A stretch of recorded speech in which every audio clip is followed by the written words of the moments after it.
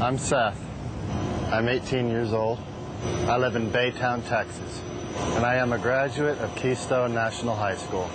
Let's go back up here to the nose.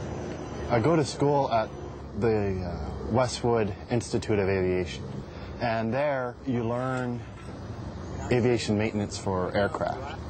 From here, as of now, I want to get my FAA certificate to start working on aircraft.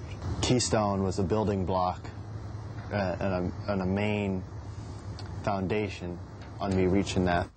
Two of our children went through Keystone. The Keystone curriculum is very challenging. The courses are modern and they're up to date, and they're a little bit tough.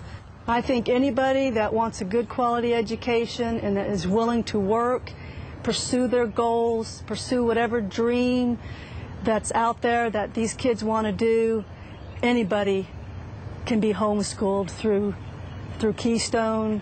If it's not challenging, then you're not learning. And to me, education is to learn. I want to get the most that I can out of each class that I'm in, each subject. And you'll just be slipping that over. The goal is take what I got from Keystone and apply it.